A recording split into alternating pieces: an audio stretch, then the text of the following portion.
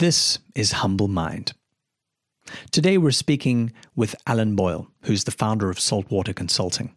And he's going to explore with us exactly what it means to design a process, what it means to have a bias for action, what it means to be obsessed about customers, and a few other secrets and principles that he picked up during his time working with Amazon. I think you'll really enjoy this one. If you're curious about our community and exactly what it is that we do at Humble Mind, join us. Check us out at humblemind.co. Now, here's the conversation. Enjoy it.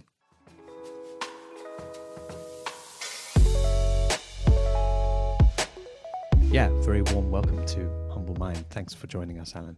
Not at all. It's good to be on and to chat to you. Awesome. You have a very soothing voice, Alex. So kind of you can put anybody at ease, you know. Good. Well, just don't fall asleep. It's just No, I won't. I'd love to hear a bit about your background, just for everyone's context. I mean, I know kind of where you come from, and the fact that you're also a fellow South African. We're everywhere, aren't we? But yeah, maybe just your background quickly on kind of where you've been, where you started out, and what led you to currently your work with Saltwater Consulting, just for some context. Okay, so I'll try and keep it as short as possible without going into too much detail. But I was born in France to an Irish mother, South African father. That was back in '76, and then a few years later, we got, I think, kicked out of the country for obvious reasons, and back to Simonstown, and spent some time in Cape Town. Spent a lot of my childhood in Cape Town, and then also Johannesburg and stuff like that. So after school wasn't exactly I wasn't the most academic guy in town. School was quite interesting. I struggled with maths, I struggled with science, and really didn't enjoy the school thing. I moved around a lot. I went to 7 different schools. Dad was in logistics and all over the show. So that's served me better later in life as I've adapted to new things and change, and can help with change programs. And I suppose at the time it wasn't too bad, but it is, when you're growing up and you're 2 years before finishing school and you're being moved from one end of the country to the next, that wasn't fun. But it's probably helped build some resilience along the way. After that, I went to, I actually went straight into work. I went into logistics and into fleet management. I worked for a company for about 3 or 4 years there. And then I decided that the IT bug had bit a little bit. It was just starting out. I mean, people were really starting to use systems to improve their processes. And in fleet management, we had a number of trucks on the road being delivered around South Africa, fresh produce and everything like that, refrigerated trucks. And there was quite a lot of planning around that. And they implemented a system. And everything was handwritten back in those days. And they implemented a system with GSM, where a mobile technology, where the trucks could actually we could do some better route planning, and we could start mapping where they were going, and also stop trucks from going into areas that they shouldn't be going into, hijack zones, things like that. Real struggles in South Africa, if you know. That kind of led me to this, well, hang on. This is interesting. Technology can really change the way you do things. And I did some IT studies. I went into sort of technology and planning and systems engineering type studies, and then went to Saudi Arabia, then to worked with Citibank for a while, helping them roll out a new network. And then from there to Dublin. This is Dublin in 2000. And I was an IT guy working for a financial services company. We optimized a lot of their systems. We consolidated 5 or 6 companies from different parts of Dublin into one area. And again, just through this time, understanding how potentially technology can improve the way you do things. So fast forward a little bit, I went back to South Africa. I joined an internet service provider, spent a number of years there, and moved into an operations role from sales.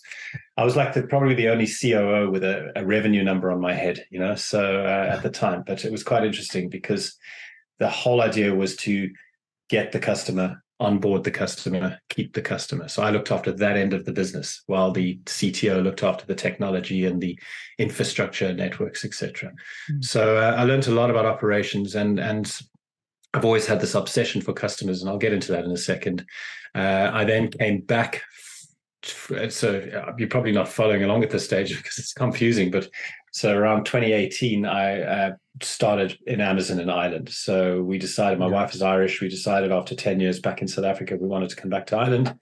And I joined AWS, Amazon Web Services. It's their cloud part of the business, and used to be as a very small part of Amazon, is now quite a big part of Amazon. Yeah, and I spent a number of years there working on a few global programs. I was kind of senior leader in there in Dublin, and really optimizing their support operations business. And then in 2020, March 2020, just before all the shutdowns, I left Amazon and started a consulting business. Oh, what a time. Perfect timing.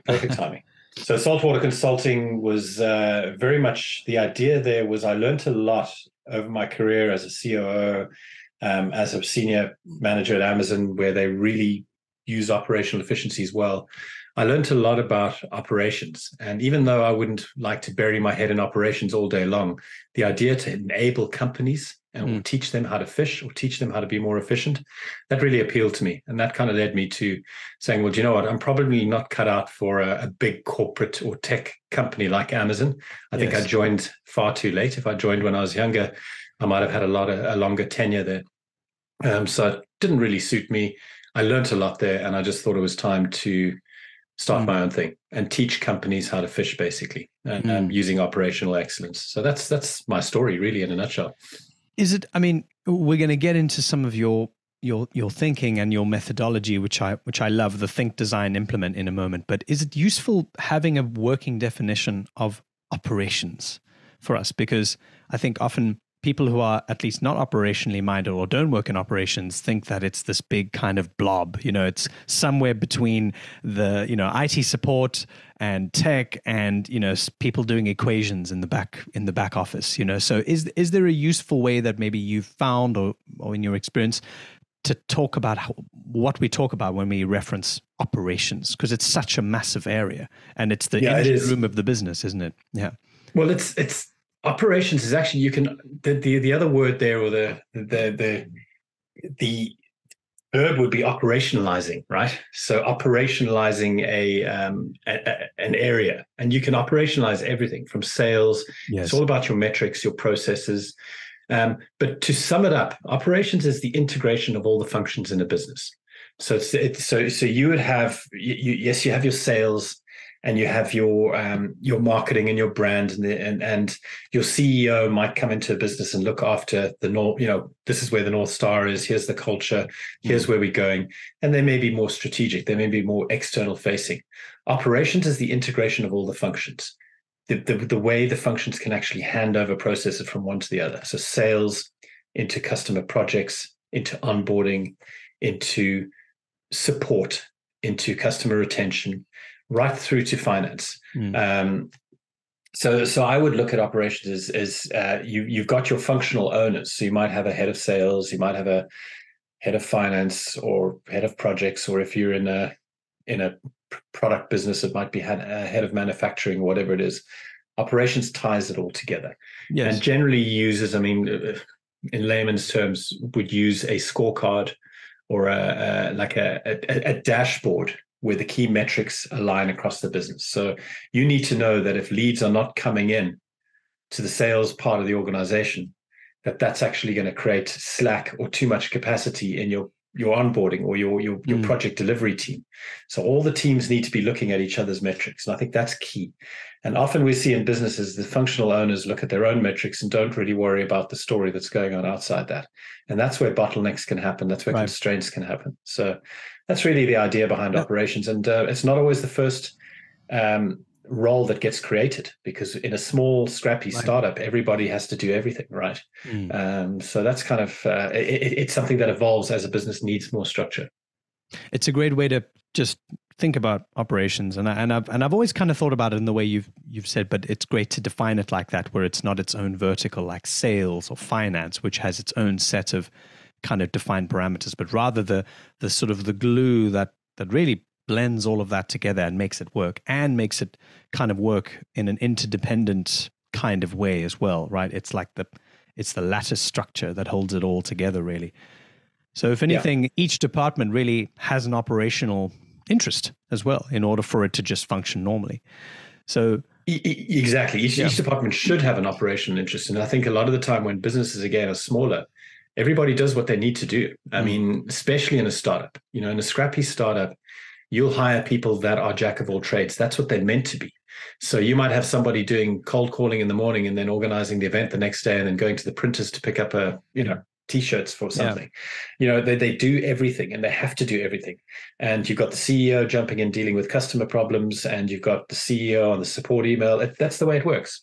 But then once you build that structure, you need to you actually need to start thinking, okay, right, sales needs to do what sales do, and they do it well, but we need to start creating functional owners. And then operations then turn around and say, right, this is how you operationalize sales and the various other things, so that there's harmony between the business units. Absolutely. Yeah. I see a hand up. Yeah, I see a hand down. Is it appropriate to ask a question right now? Of course. Go for it. Allan, you've made a very good point, because I'm involved in lots of startups and small to medium kind of enterprises. Operations is the core, right? You screw that up and you get lots of stuff wrong all over the place.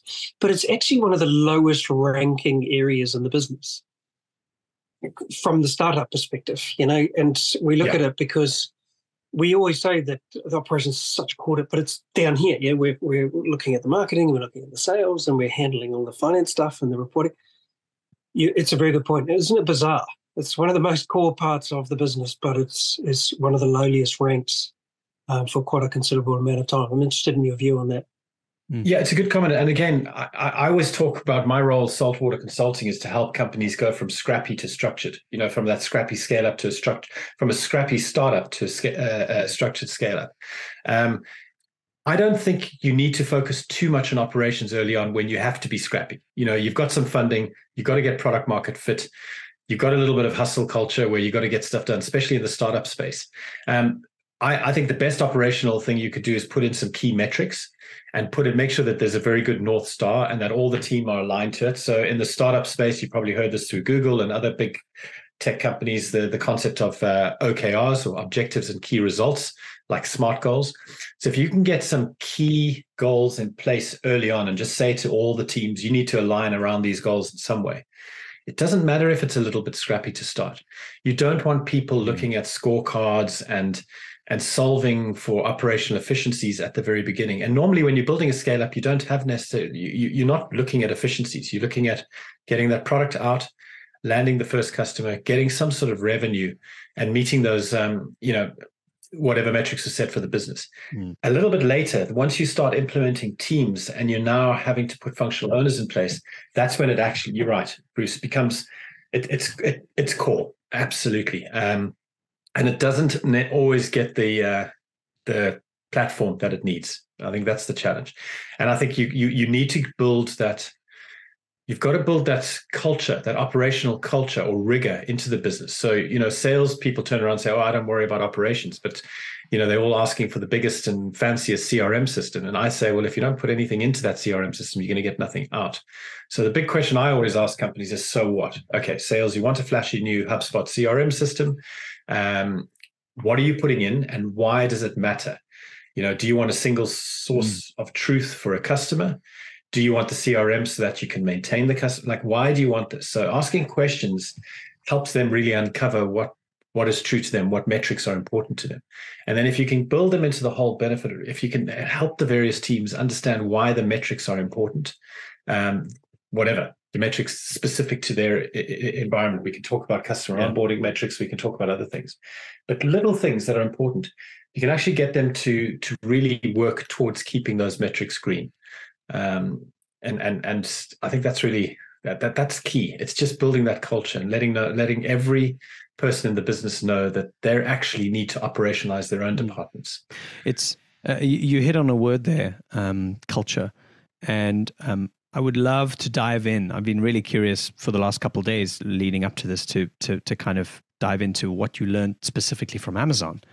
And how you now not only bring that into your own practice, but some of the some of the things that maybe surprised you or, interested you or kind of stood out to you in your time at Amazon, and how they were able to build exactly that operational culture. Yeah. Because it seems that, kind of just reading between the lines of what you're saying, operations is really not a department or even a function of the business. It's sort of this kind of, these cogs that seem to turn together, that the whole business has an interest in making sure happens in a certain way that brings about efficiency as a function of just what this culture does and what it lives itself as a culture. So yeah, I would love to explore that with you. Yeah, and Amazon has, firstly, there's mixed feelings. People talk about it as being quite a toxic place to work. It's a tough place to work. It really is tough. And there's a fire hose of information coming at you. And, you've got to be quite disciplined in deciding what work you do, what work you don't take on. And you can very quickly get into where I was, that sort of burnout stage where you're working every hour that they send you and you're just trying to do everything. So, but in saying that, one of the things they've had since the very beginning is their concept of LPs, or leadership principles. And I think they have 16 now. I think they might have had 14 when I was there. They evolve from time to time, but generally they are the guiding values in the business. And they publicize it. They write books about the Amazon leadership principles. And they'll have various things. Now, the leadership principles, when I was there was 14 of them. One of them, obviously, naturally, is customer obsession. And they're obsessed about customers. And I can give an example around that, how I thought I was customer obsessed, but failed, at it. Not obsessed enough. No, it's just my approach. And it's actually, I'll get into it in a second. But the leadership principles, they have other principles like disagree and commit, dive deep. So really diving into the data. They expect their leaders to be very broad, but then be able to go straight into the weeds on an issue if they need to. So all of these leadership principles act as levers, and not necessarily to be weaponized, to used against somebody else, but they came into every part of the business. So when I was interviewed, I would have had 6 or 7 interviews there, and each interviewer spoke to 2 leadership principles. And they were asking me situation type questions, maybe about my technical background or my ability to lead a team or whatever, but they wanted me to demonstrate a leadership principle. And there was 14 of them. I'm not going to go through each one of them, but they have these values in a business, but the values work for them. They become these big operational cogs in the business, which is quite interesting. A lot of companies talk about their values. And when I go and consult with businesses, I say, right, what's your mission? What are your values? And they're like umming and they're tripping over themselves and they're pulling something out of the drawer saying resilience, innovation, but they're not living the values. I think the thing with what I saw as Amazon is it's baked into everything they do. And I think that was quite interesting, because when you go to a meeting, you can be halfway through a meeting and somebody said, you're not demonstrating a bias for action here. So which is one of the bias for action. Is that? Yeah. So that was one of the leadership principles. So bias for action means you've got a bias for action. You get stuff done. You move forward. That. But then there's another principle called dive deep. So you're very analytical. So sometimes what happens is these leadership principles conflict with each other. And I might be coming into rooms saying you're not demonstrating bias for action. You're not moving quick enough on this problem. And they'll turn around and say, well, I need to dive deep. I actually need the data before I can make a decision. So sometimes they work against each other. But the whole idea is that these leadership principles help you say, right, well, should I be going a bit quicker? Do I need to go into more weeds? What do I do? And they get used in everything. So when promotions happen, what leadership principles does this person demonstrate? When you have a conversation in a meeting and a meeting starts going off tangent, they'll bring the leadership principles in. Even at the water cooler, when you're talking about other staff, you bring in the leadership principles they demonstrate. Like, that's a really good leader. He demonstrates customer obsession like we've never seen before. And it's baked into everything. And when you've got these very, very strong values that run the business, it's very easy to build around that because you're referring to them all the time. So the culture is quite strong there. It's quite strong there. Do you know, just out of interest, do you know how these values are kind of instilled and incentivized maybe amongst the senior leadership? I mean, is there a way that they somehow tie some of the performance pay directly to how they live these values? Because clearly you've got these die-hard kind of, leaders who are doing what they need to be doing, and they're customer obsessed, but they're also clearly sort of company obsessed as well. How do you get them to live that to the point where now they're talking about that at the water cooler? It just lives right through the business. That's why it works. And the senior executives, the very, very senior teams, so the team on Jeff Bezos's direct reports, every number of years would go. Or at the time, he's no longer sort of fully involved in the business. Andy Jassy's moved into that spot, but they would go off site and they would question the values, and they'd say, "Are these values still serving us? Do we need to bring in more values?" So there's been a lot more work around governance and compliance and looking after the workforce. So they've introduced values around that. But at the very beginning, let's say customer obsession. I'm going to go back to that. Jeff, in his very first meetings, used to have a chair in the room. He'd have an empty chair in the room. And with his leadership team, if anybody was sort of not demonstrating customer, he would say, "That's the customer in that chair. They're in the boardroom with us." And if anybody started going on different tangent, he would say, "We're not thinking about the customer." And those stories filter down to the newest person joining. The onboarding is very intentional. Like a mythology. Onboarding. Yeah.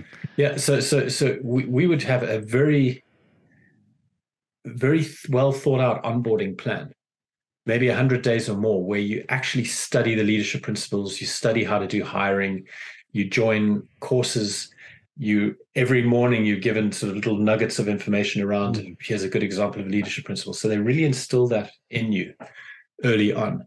And it's taken very seriously. It's as I said, it's baked into every part of the business.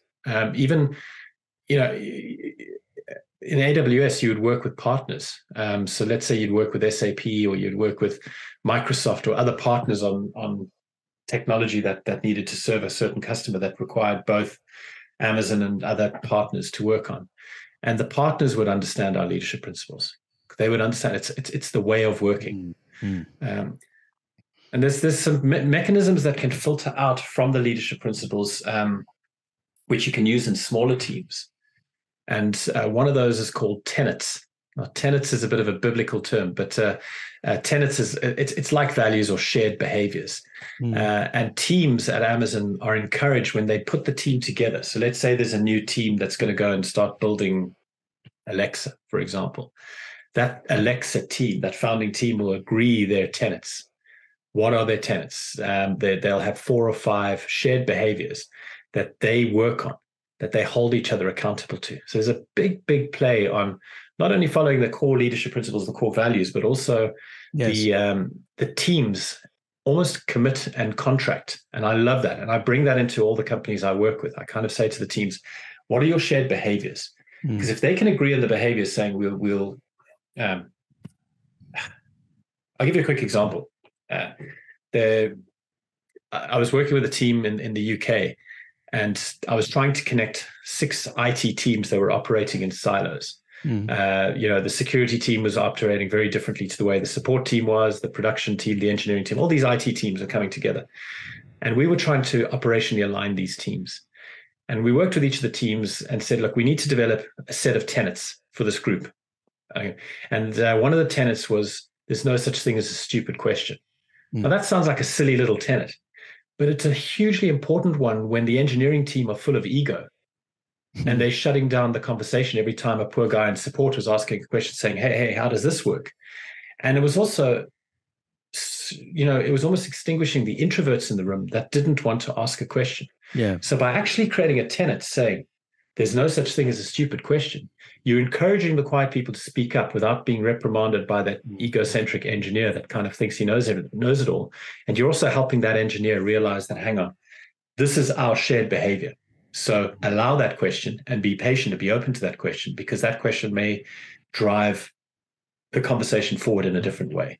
That's an example of how you can use shared behaviors. And then once you've got the shared behaviors in place and everybody knows where their North Star is and where they're going, then it becomes very easy to layer in operational KPIs and goals and all those other things, because the team know how they operate. It's also something that it's brilliant because it's simple, firstly, but also because it creates this kind of container of psychological safety, right? If someone feels that, look, I really do have a problem, but I'm not going to bring it to the rest of the team because I don't want to be lampooned or I don't want to be mocked or, whatever the prevailing attitude is. But now if you're putting there as a rule that you're safe because any question you ask is not only good for you, but it's good for the rest of the team.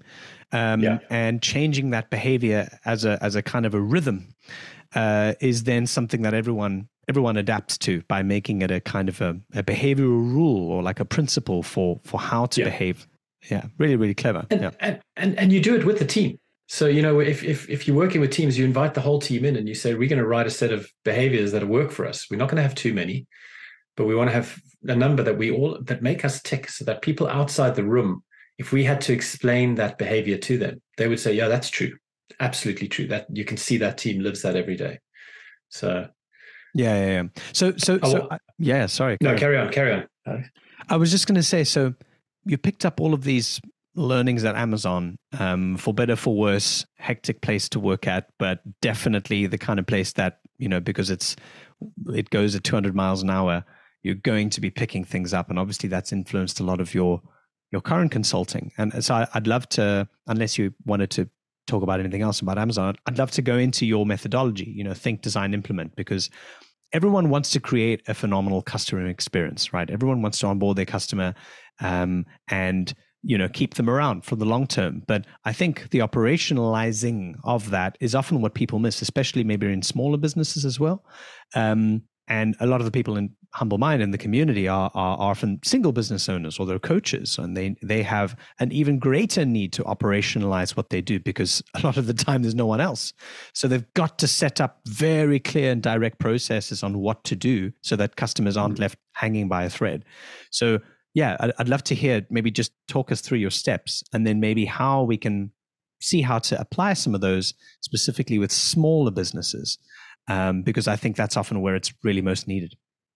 Yeah, and I think as a small business, even as I'm a small business myself. I work as an advisor to companies and help them scale. Right. Or I work as a fractional COO, but I've got to think about my own planning and my own quarterly planning, and I try and follow the similar types of ways of working that I implement with my customers, almost to practice it. Even though I might be a team of one, it doesn't matter. You still have to put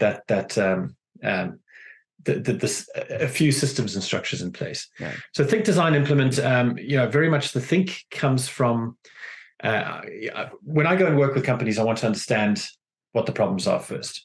So I've taken a design thinking approach. I was very fortunate to do a course in design thinking as part of a master's program. I did an elective and I was over in Hyderabad in India, and we did a course on design thinking. And I wanted to take some of the elements there of you're not necessarily going in to fix the problem. You're not necessarily going in there to solve a problem or provide a solution. You want to ideate. So you want to meet with a team, run a little bit of diagnostics and see what trends come up. So typically my think process involves me going in and meeting with a team. It might be a number of the senior leaders. It might be a few individual contributors, mid-managers, whatever it is. And then asking them a number of questions, which will give me an operational health, like almost an organizational health score for the business. And just really ask them, that usual, what should we start doing? What should we stop doing? If you could wave a magic wand, what would you like to see change in the business? And really start just picking up the pulse of the business. That's the thing. And then what I would do is I'd take that diagnostics report and say, right, well, this is what I'm seeing. Your values are pretty strong, but you don't check your metrics weekly, for example. So maybe that's something we need to start looking at. Or you're only doing an annual goal setting thing. You're not doing a quarterly goal setting thing. If you did quarterly, you could probably get more done.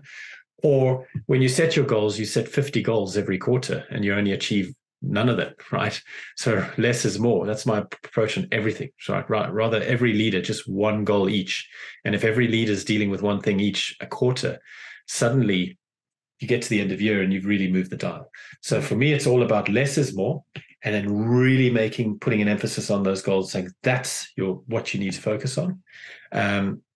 Spend at least 4 or 5 hours outside your business as usual every week, thinking about your goal, working on your goal, really put time in your calendar around your goal. Because if you're spending 4 or 5 hours a week over 12 weeks of a quarter, you're going to get a lot done. But if you open up your email on a Friday morning and the first curveball comes in, you're naturally going to go and solve that curveball. So you're going to end up working on business as usual and you won't hit goals.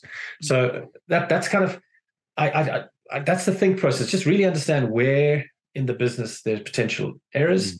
The design is then saying, right, well, let's get you thinking big, where you need to be in 10 years, what your values are, what your market, basically a strategic document. And the design piece is implement the strategic document with a team, where you want to go, but then turn that into an execution plan. So strategy is great. Execution, a lot of companies don't get right. So I'd spend a few days with the leadership team saying, right, what's your go-to market? Where do you want to be in 10 years from now? Where do you want to be 3 years from now? What are the 3 unique identifiers, the 3 things that make you stand apart from the rest of your competitors or the rest of the market, and really get them focused on that. And then say, right, you've got your behaviors, you've got your North Star in terms of where you want to go. We know you've got your mission. We know what makes you unique. We know what your go-to-market strategy is. Now let's start working through what are the things you want to try and achieve this year or this quarter to get you to that 10-year plan. And then we turn that into a SMART goal or a metric or a KPI or dashboard or whatever, and we make sure that team works towards that every week of the year. That's the design piece. So get them a strategic doc that is executable. So they almost have a plan, a blueprint. You looked at the Lego Land Rover in the back there. It's that Lego book that you use to build that Land Rover. That's the plan we want them to have, almost a paint by numbers. This is where you're going to go. Don't deviate from that. And then the implement is really me hand-holding, joining meetings. When I work with scale-up companies, it might only be 1 or 2 days a month. I might join their weekly management meeting. I might chair their meeting. I might help them with interviewing. I might look at their dashboards. So every month might be something different, but I'll bring them through this journey of operationalizing their business. And that's the implement piece. So yeah, that's awesome. That's how it works. How it works. So in terms of consulting, think it's a 1 or 2 day engagement with the team. The design is a bit longer, and then the implement is an ongoing 12 to 24 month plan. Just something that stood out for me in the process that you were going through now is that so much of what seems to be guiding the kinds of conversations that I find on YouTube and in podcasts, especially around small businesses and how to set up your small business, is that it's all about kind of getting to the point where you can sell and start selling as quickly as possible. And process is really just something that kind of facilitates that. And it really doesn't matter if it's ugly. And like you said, if it's scrappy in the beginning, it's fine. But at the same time, there is a point you reach where the process itself becomes part of the experience that a customer might see, or a part of what they see. And the more that we kind of skip over that and sort of we'll kind of get it right on the way, rather than taking that time out to think about it no, I'm going to take these 3 hours now and specifically think, what are those values? Do I have the bias for action? Do I have those Amazonian kind of approaches to this? And then let that dictate the action. And it seems like it's such a healthy and very welcome, different way of looking at it. Especially once again from a sort of maybe a smaller business owner where you're all about just bringing in revenue, and get to the customer. But that's more about kind of ship the cupcake and not the wedding cake. Doesn't matter if it's a piece of shit. Let's just get going so long, and then we kind of work on it on the way. But you're saying, well, rather spend more time thinking a lot more deeply and almost challenge your own thoughts on that, and then consciously design that process. Because if anything, a lot of the time people don't think about designing a process. A process kind of is just this, chunky equation of things that happen, But if you're actually consciously designing or creating something, it's a totally different way of looking at it. Yeah. And you know what, Alex? I'm conscious of the fact that the headline for this was talking about customer onboarding, and we haven't touched really on that yet. But the process is important. And you know what? A lot of companies are scared about designing the processes. The first time that they bring me in is that we don't have any processes. We need you to help document the processes. And I go back to the thing: if the company knows where they're going and they've got the organizational behaviors in place, and they got some goals in place, the process mapping becomes easier. Yes. The organizational chart is also quite important. A lot of people do an org chart and say, right, CEO, COO, sales guy, product guy, but they don't do an accountability chart. And the accountability chart is key because each role needs to have 5 or 6 responsibilities. So if you're the salesperson, you're responsible for revenue, you're responsible for onboarding customers, whatever those 4 or 5 key responsibilities are. Once you've got an org chart in place, the process mapping becomes quite easy because it's like writing a book. You say, right, we've got our org chart. Those are the chapters, the function areas, the chapters of the book. We now need sales to go and write their part of the book. And then once everybody writes the book based on, similar, the 5 or 6 roles and responsibilities for each function can take ownership of writing their processes. And that's when you bring it together and you can optimize. And the first round is normally bad. The process is, it's scrappy, it's messy. People are bringing in pictures here and they're bringing in different ways of doing it. But then once you've got that in place, you can then start scrutinizing each team or each of these processes and say, well, now we can improve it. So I've got a concept of SFD, which is shitty first draft. It's the first draft you write that you don't care if anybody reads it. You're almost writing it for yourself. And it's another bias for action thing. It's a great way to get started. Just write something that you don't really care that anyone else sees. So write your process, just get it down. And once you've got that in place, you can then optimize and you can then clean it and finesse it a little bit. But you can't optimize what you don't start on, right? And that's the point. Yeah, exactly. But a lot of people feel, I don't have time to write the processes. I'll give you an example. I was working with a cyber company a couple of years ago, and they did a lot of high-end consulting. So they charged a lot of money to go and be in front of the customer and do billable work. And they wanted to map their processes. But these guys are being paid to do billable work on site with the customer. How are they going to find time to actually go and write all their processes? But they had an internship program as well. And these interns are coming in. So I just turned around to the MD and I said, get the interns to write the processes. And he's like, what? You must be joking. I said, no. Get them to shadow the seniors, go on site with the seniors and write down everything they do. And then once they've written it down, at the company meeting once a week or whatever, they could actually present those processes to the seniors, and the seniors would be like, geez, do I do it that way? Maybe there's a better way. Why am I doing that? And because the interns are coming in fresh eyes, sure, they're not expected to understand the business of the process. But if you just say, document what the seniors are doing through that shadow process, that instills learning both ways very quickly. So the interns are feeling valuable because they're actually doing something big for the company. They're writing the processes, and the seniors are starting to see the blind spots, and between them they can optimize. So feedback loop. You just got to sometimes just be creative in terms of getting the job done. I want to ask you one question about sort of customers and customer onboarding.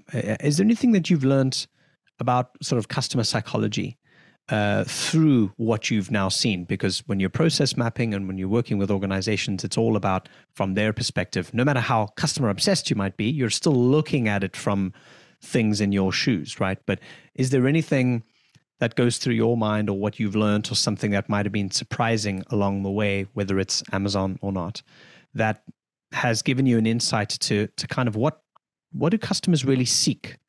How do they go about solving their problems? Is there anything interesting in the behavior or some of the psychology that you've maybe unpacked over this time? A few things. Firstly, I'm going to quickly go back to Amazon and that leadership principle, customer obsession.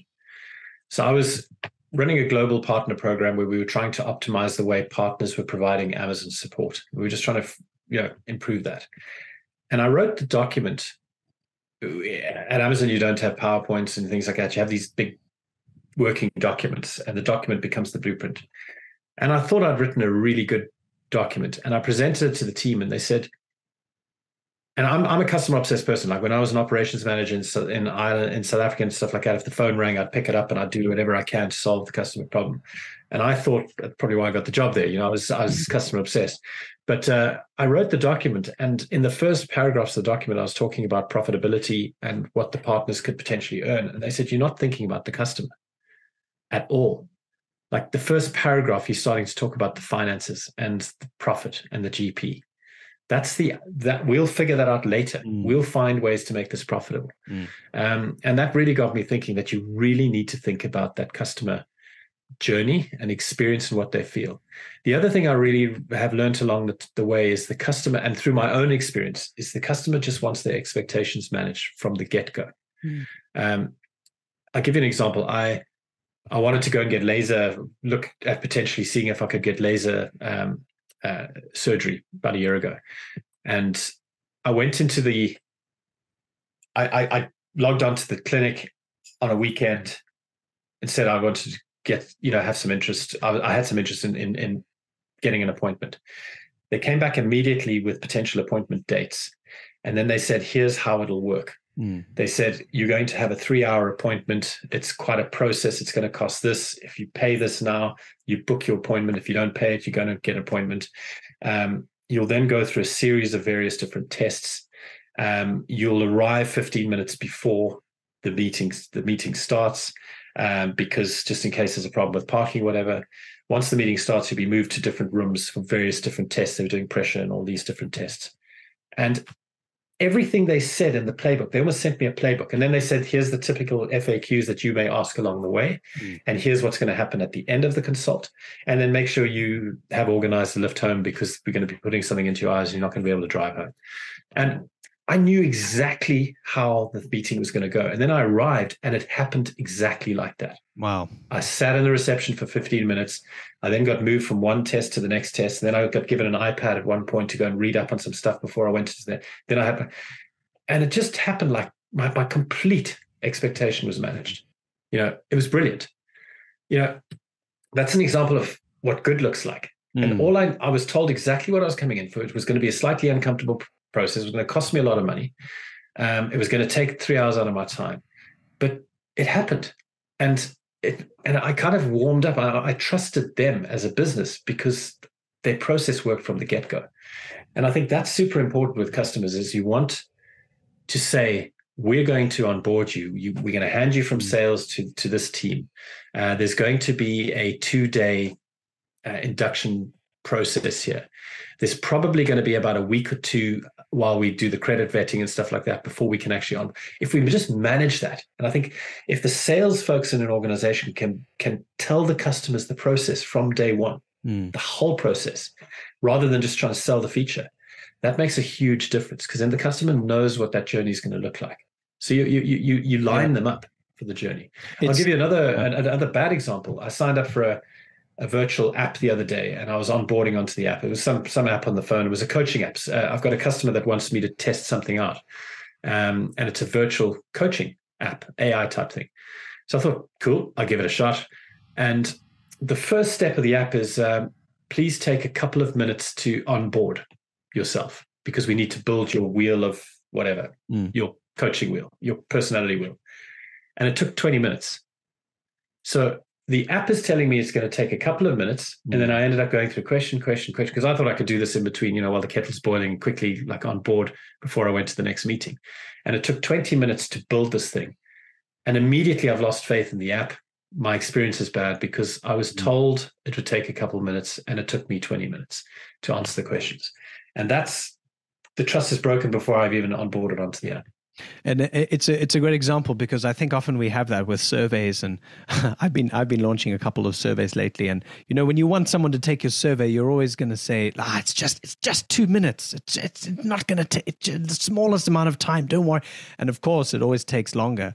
And you don't want to misrepresent that, but you've also got an interest in getting what you need done as well. Yeah. And so the intentions can be good, but these things do create that impression in our mind where, all right, already there's a bad start there, versus your experience in the clinic, which was just playbook, material. It was from start to finish, exactly what you expected, what you needed. Take my money, no problem. There's almost something kind of zen in a way about having a process that in real life just follows what it says it does on the tin. And it's just straightforward. And if you do right by the customer, like it says on Amazon, and you have that bias for action, and you're able to just give them what they want, give them what they need, then the rest of the business will follow. It's the hand that feeds. Exactly. And you know what? I get the survey thing, and everyone just wants to get the job done, but you end up pissing the customer off along the way. And then customers stop wanting to do surveys. But if you turn around and say, look, we're building this cool thing, but we need to get a profile of you. And that profile is going to take about 7 to 8 minutes of your time, but it's going to be super once it's done, and it's going to give us the information we need. Customers, and then you deliver that in 7 minutes. Customers like, cool. Yeah, totally. No problem. Yeah. But if you kind of say it's going to take a few minutes, just complete this quick survey, it drives me. I hang up on people that want to do surveys with me and say that just a couple of minutes, because I'm like, it's not going to be a couple of minutes. So Absolutely. rather just manage the expectations, you know. Yeah. I've got another 1 or 2 questions, but I do want to check in with John and Bruce if there's anything that's piqued your curiosity in the conversation, if there's a question or a comment. Happy to come back to you guys as well if you have. Okay, yeah, John. No, I wanted to test whether GChat has got a thing where if you put your hand up, it does the hand up thing and you don't have to click anything. Really? That's cool. Okay. No, I just, just with regards to being like a startup and all that kind of thing, my wife told me that when they started their live events company, they were pretending to be their accounts department and their sales department, and there were just 2 of them, and they would literally like say, "Please hold for us our accounts departments," and then they'd like put them through and then pick up, and like they're both actors. So would they do a different voice and all that? Yeah.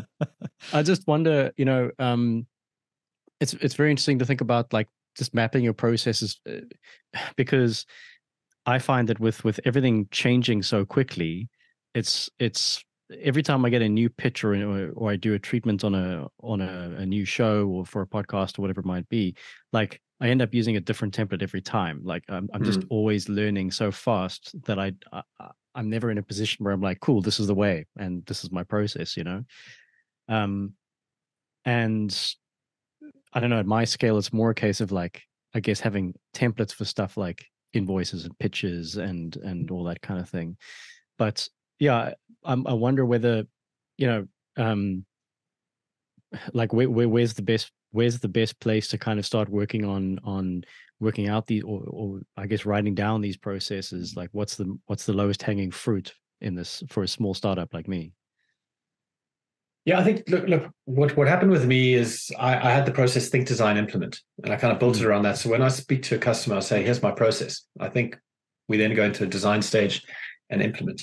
The think stage costs whatever, and it's a diagnostics, and at the end of it, you can leave.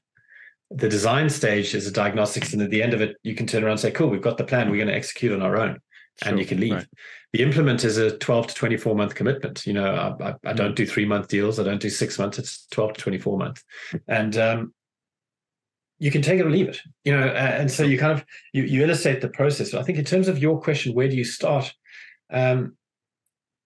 If you can illustrate the way you work with customers. So the first step is, there's an onboarding stage. Then we talk through the templates we create and designing the show, whatever it might be, and then we get into actual production. And then there's a post-production piece, or whatever it looks like in your business. And you can illustrate that, and you can bring it to the customer at the very beginning. Right. You'll start staying true to your own process. So the one thing I'll turn around to the customer and say, look, when I've done a discovery call, I said, I will get you I know that it takes me, if I'm trying to find a new customer, I do a discovery call with a customer. It could take between an hour and a half. I really get to learn them. Then we get into, there's an NDA. So I'll sign an NDA, because if a customer signs an NDA, they'll tend to commit to doing a little bit more with you. So I said, look, I'm going to be sharing a lot of information during the diagnostics. You're going to be sharing a lot of information with me. So we want to put an NDA. So I said, first step is we've got to do a discovery call. Then I will get you an NDA. Then I'll get you a proposal, and it'll be a 2-page proposal. And I never go beyond 2 pages on my proposal. So when they get the proposal, it's a 2-page proposal. So I kind of start bringing how I operate to the customers from the get-go. Right. And they say, okay, well, Allan said he'd send me a 2-page proposal by the end of the week. He sent me a 2-page proposal by the end of the week, not a 4-page or 5-page. And they kind of like, that's great. This guy kind of gets it. He's always about less is more. He's always trying to reduce. He's keeping things simple. He's not sending me tons and tons of information. He's sending me to the point. And then it's a very clear yay or nay. go or no go. You know, do you want to do business? So I've kind of refined it. When I first started my business, I was like umming and ahhing and trying to do all things to everybody. And I was like 5 pages to this customer and then 6 pages that. And I was spending 4 or 5 hours in a proposal that I probably wasn't going to win anyway. And I decided I just needed to make it simple. 25-page pitch yesterday. Yeah, exactly. So the big question to yourself is, how could I have made that pitch a 4-page pitch? What could I take out there and bring the 25 pages in later in the process, but only once you knew that it was, maybe it's not possible in your business, but really like always be optimizing, always be looking for, if I had to do this 100 times, would I have time to do 25 pitches every time I meet a customer? So almost sort of think a little bit bigger and then say, right, if I had to do that another 10 times, right, would I spend that many hours on it? Probably not. Okay, let's refine it. Right. And is in terms of mapping that process for the customer, I really like that idea. Is that something that you would put on your website in public, or is it only something that you would do once the lead is kind of arrived? Once I've got the business? No, I mean, like if someone contacts you and says, you know, I'd like to make a podcast. Well, how do you work? And then obviously then at that point, of course, you would take them through, here is an illustrated kind of version of how we do the process. But I mean, do you think it would also attract leads if you were clear about that process publicly as well? I mean, because the processes aren't like, you know, they're not particularly secrets or anything like that, no. But very few people illustrate them. Remember that whole, there's no such thing as a stupid question. There's probably a lot of people going onto your website or engaging with a podcast producer, not knowing how it works. Sure, so by putting your process there is actually quite good, I think. Simplifying. I mean, you don't want to put every little bit of detail and scare them off, but you want to say, right, well, here's the 4 or 5 steps that it takes to working with and you don't necessarily need to call it your process. You can say ways of working. Our ways of, this is how you would work with me. And it was quite interesting. I was listening to a podcast the other day and I forget the name of the guy. I don't know if it was the CEO of one big tech company, maybe a document management. I can't think of the name. And if I can, I'll try and give it to you, Alex, and you can, share it. But he's a difficult guy to work with. So he created a playbook on how to work with him. So new employees, when they joined, they read the playbook saying, when you reach out to Alex, don't say hi, Alex, on an email, just say Alex, because the little things bugged him. And he kind of set out the little things that make him unique with the employees. And then he doesn't have to beat around and worry about walking on eggshells and worrying about offending people or anything, because they know how to work with this guy. He's made it clear, this is how you work with me. And this is how I operate. And there's no blurred lines. Whereas if he didn't, and suddenly he was rude to an employee, the employee would have him in front of HR in no time. So he just was clever. He said, I'm a unique individual. I'm a bit strange. I've got a strange way of working. So I'm just going to document my way of working so that everybody knows how to work with me. I thought that was pretty cool. Something similar here. There's a guy named Ewald Horn who's a developer that I've worked with lightly. He's a similar guy in that if you go to his website, he's got a quiz that you score yourself on, and if you don't score enough points, he's like, don't contact me. Like, if you don't have a detailed brief and timelines and you understand your business and its potential profitability, there are wireframes and screen designs available. So he says like A+, excellent, we should talk. 6+, there are a few potential issues. Feel free to review the cheat sheet once more. 5 or less, sorry, our approaches are too different. I do not see us working together. You see, like that's ideal, and he knows who he wants to work with, and he'd rather have 10 great customers that understand his way of working than having to navigate all of that. So I think it goes back to this customer journey. Make it simple for the customers. Make them understand how they will work with you. I think that's pretty cool. And then find ways to delight them. I think that's also important as well. I think you can delight customers in small ways, but they make a big difference.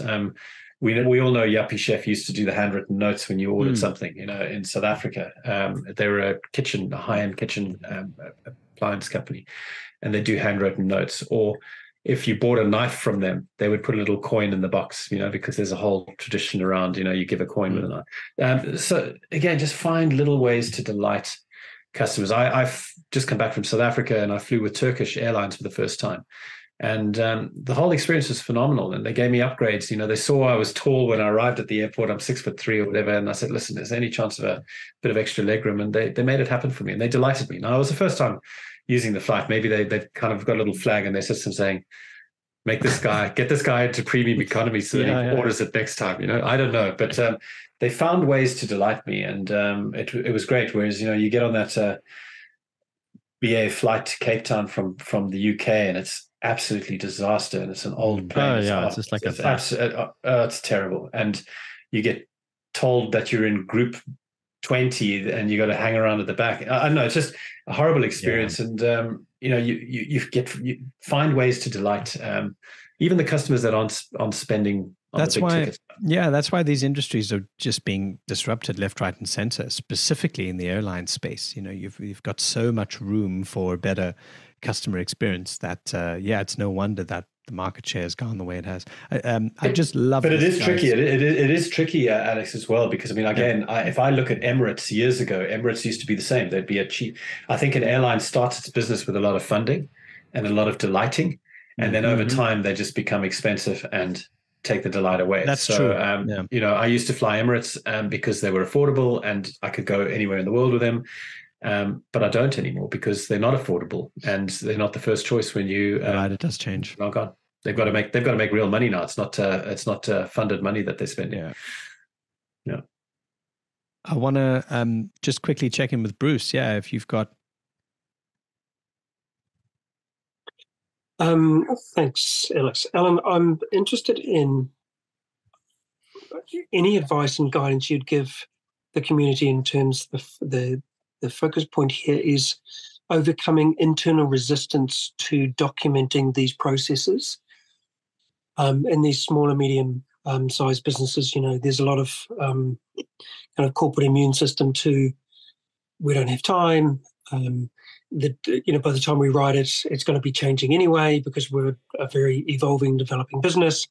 You know, there's a whole raft of reasons that people don't want to do it.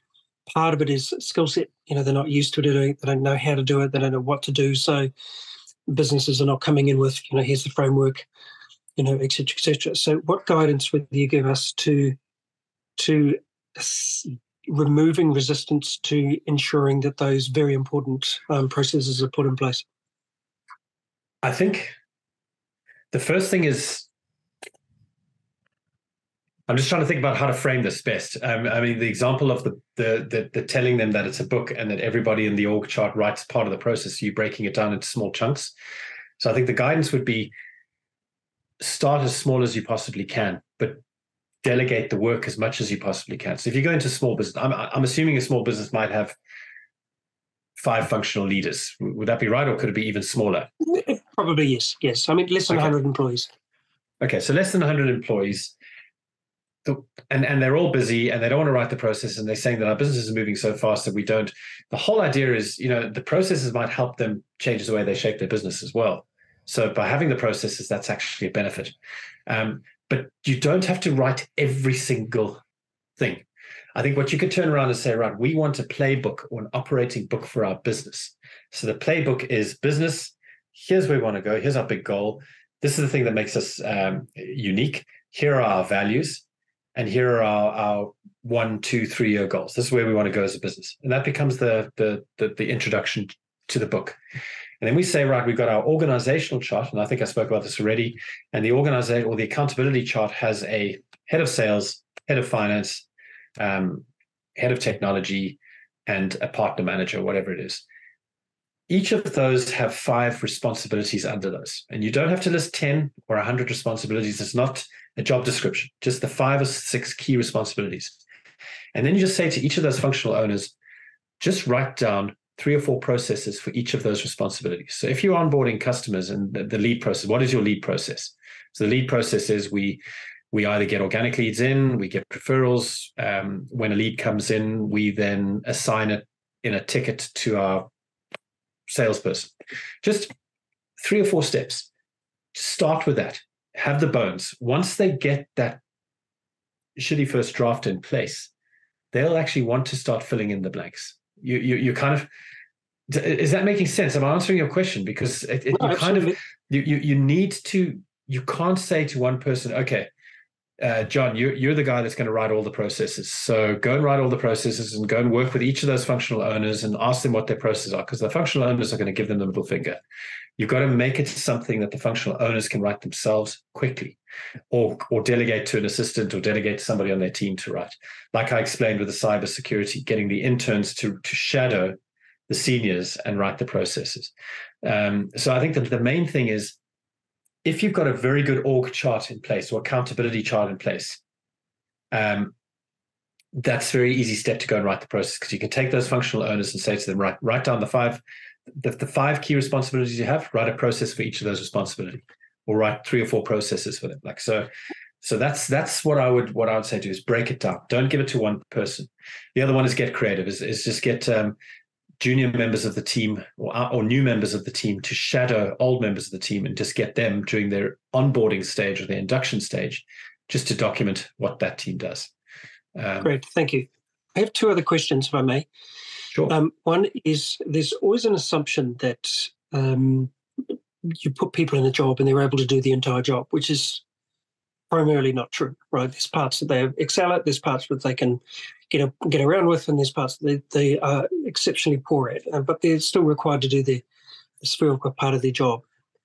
When it comes to this process that you're talking about now, the delegation of it, this is your part. What would you advise people to do when they come across someone that is simply very challenged to do this sort of thing?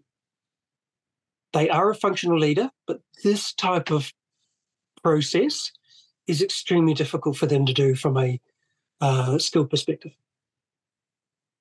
So they're a functional leader. So their responsibility is to lead the function, to own that function. To deliver the sales, to deliver the finance, to deliver operations, to deliver whatever it may be. And they're very good at what they do.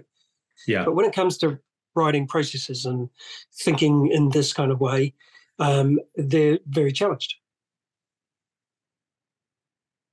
Yeah, it's a tough one. I challenge why they're a functional leader. You got to deliver the sale. So what is your process for delivering the sale?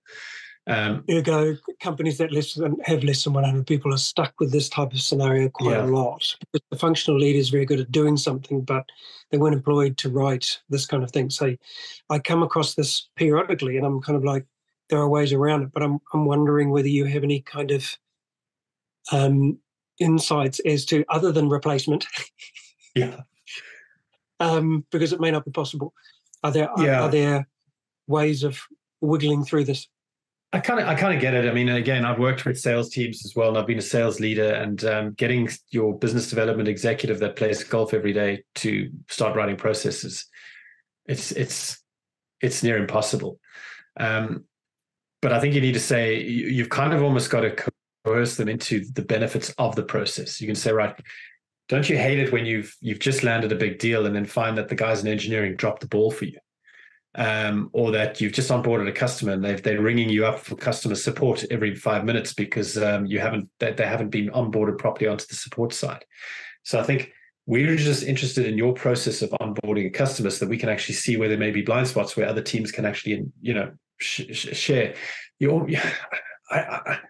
I don't know. I mean, it's I suppose it's down to personality and understanding the person, but you also want to say to them, look, the customer is with us for a long period of time. We onboard that customer, or we sell to that customer. We need to make sure that we can keep that customer for 2 or 3 years. Because if we spend a whole lot of marketing budget on that customer to get them in the door, and they leave within an early period of time, we've lost money as a business. We're out of business. So we've got to increase that customer lifetime value, and the way to do that is to delight them from the get-go. And to delight them, our engineering teams and our onboarding teams need to understand the sales process, and you need to understand their processes. So by you just documenting how you engage with the customer, how you onboard with the customer, you're actually benefiting the greater good of the company. I don't know. It's a tough one. I kind of understand your conundrum, but I persevere with it, and I try and I just find ways with the guys. And again, this is the rigor that was built through my time at Amazon and through my time working as a CEO in companies. Is every part of the business needs to be operationalized. They've got to do it. And in an organization, even with 100 people in a sales org, yes, your business development director may say, well, sorry, I'm not going to write processes. But that person's going to have a sales admin person in the business who can shadow them and actually get those things done. So there is a way. Right. Yeah. Thank you. Last question, if I may, is businesses are growing, or the business is growing, is developing to the point that what are the signs that they could be aware of that they need someone like you to step in and help them get to that next point? I think some of the signs are staff, when they start growing, a lot of smaller businesses say our retention rates are good for staff. Everybody stayed because it's the founding team, and sometimes the founding team have equity, and that's why they've stayed. But suddenly you're getting to 50, 100 people, and you're finding that people are coming in the door and they're going out the door 6 months later. So the first thing I see is, does your staff retention rate start slipping and staff leaving? The other one is when they're bringing people into the organization. So they're having to create, when you get to 30 people or so, you're now starting to bring in specialists.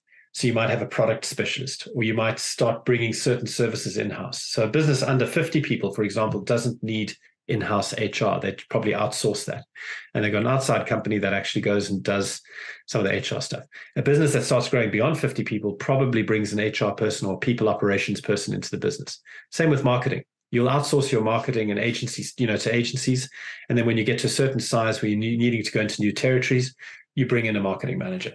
So as you start having to bring in new functions, you're bringing in experts or hiring in new people that are coming in and working alongside the existing people.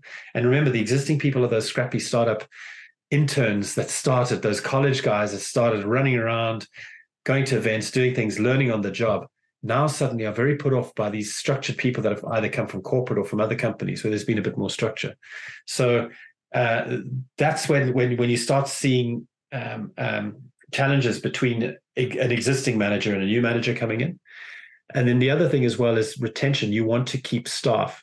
So you want to keep your engineers, your lead engineers or your lead developers, especially in a tech company, by making them managers. So you say, right, we're going to keep you. We're going to have to pay you 25% more. You're going to now look after the rest of the team. So you almost over promoting. You're moving individual contributors into management roles far too soon without giving them the proper management training. Those are all the warning signs. And then also when your co-founders are becoming bottlenecks, because as you grow bigger and you've got 100 people and 100x customers, the decisions that you have to make every day 10x. And suddenly these co-founders just can't, they stop making decisions. So what you need to start doing is actually delegating those decisions down as much as possible to the organization. And that's when you actually start testing the delegation skills. Can these founders actually delegate properly? Or does every decision still need to go to them? So those are the sort of the creaks. And some founders enjoy the chaos and they work their way through it. Others want it to be smoother. So they bring somebody in like me to help with the operations. Great. Thank you very much. Awesome. Wow. This has been a great conversation. I've really enjoyed this. I've just got one more question, and I suppose it would be slightly remiss of me if I didn't mention the AI topic. And we have a sort of an unwritten rule here, Allan, on Humble Mind. Every time someone says chat, got to buy the whole community a round of cappuccinos. So yeah, so really, but my question comes from, we've talked a lot about creating and crafting processes and looking at operations as a mindset and all of these things. And there's something underpinning all of that, which is that it's an inherently human kind of element that drives all of this forward, right? Because it's about being customer obsessed, and it's about at some point being able to bring in the premium of a customer solving their problem. If they can't do it themselves or automatically online, then there's the ability to have it solved by another human being, or there's some kind of meeting of minds that needs to happen. But now if we look at AI and processes more and more being kind of automatically delegated, I happen to do a little bit of work on the side for a life and health insurance technologies company, and they sell directly to the providers, and they've got some very sophisticated very impressive technology that helps to do all of the digital twinning and the decision making, where there's no human intervention needed based on claims and requests that come through from customers. And so, just general blue sky kind of, any principles, any thoughts you have on, does AI have a role to play here? Is there always going to be a kind of a human-driven edge to operations as a focus in a business? Or do you think it's something that we can just whack into a couple of AI tools and take care of for us much better than humans can? Where do you sit on that?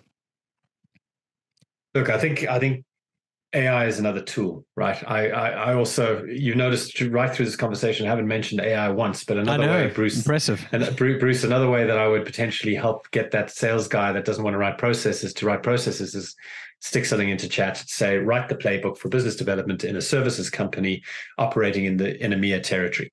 Done. And then you give it to that business development guy and say, look, what doesn't work on this playbook? And then that it's very easy for them to work on something existing. So yeah, the tools are great for operationalizing things and writing playbooks, and they're not bad. I mean, you can go in there. Decision making is important, but I think the important thing for me with AI, with the way the future's going, have you ever heard of the concept of the and-on cord? No. So Toyota started this on their production line, that basically they empowered every single employee to stop the production line if there was a problem. So it wasn't a question of something's going to go wrong. They had this cords that used to hang from the thing. They're called an and-on cord. And if you pull that cord, it stops the production line. And then the manager goes onto the floor. They figure out the problem. They solve the problem. So in an AI world, and we've seen this in banking, these neobanks and everything like that, where you don't engage with a pillar type bank. You never meet a bank manager. All decisions are made, your credit decisions, everything's done AI. Humans and customers need to be able to pull that and-on cord. And when that cord gets pulled, a human gets involved. And if you're ringing an insurance company and the AI bot is guiding you through your policy, but you feeling at any time that you need to speak to a human, there should be a speak to human button. And when that speak to human button happens, the AI should contextualize where you are in the journey. Okay, you're talking about a credit card problem, so you want to speak to somebody in the credit card team. Within 3 or 4 rings, a human should pick up the phone. That's going to make it work really well. And I think companies need to focus on not necessarily having the humans in the call centers to answer every question, but having the humans when escalation is needed.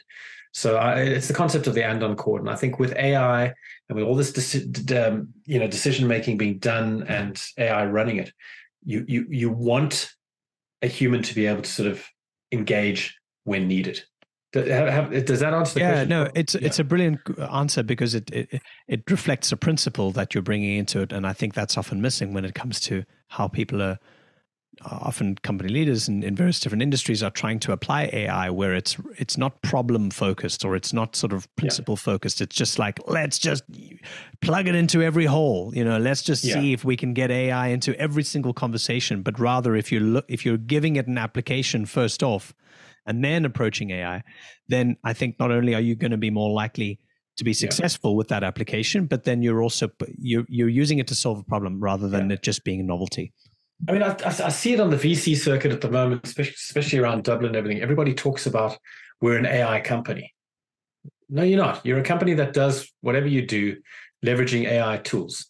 And I think people need to realize that, companies 10 years ago leveraged Microsoft, or they leveraged a scanner, or they leveraged a printer, because that was the technology at the time.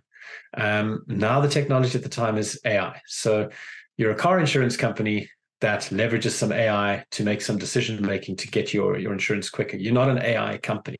And I hate that. It drives me mad when people say something that an AI company and all the investors get excited. And I think a year or two ago, the VCs were throwing money at companies with the word AI in them.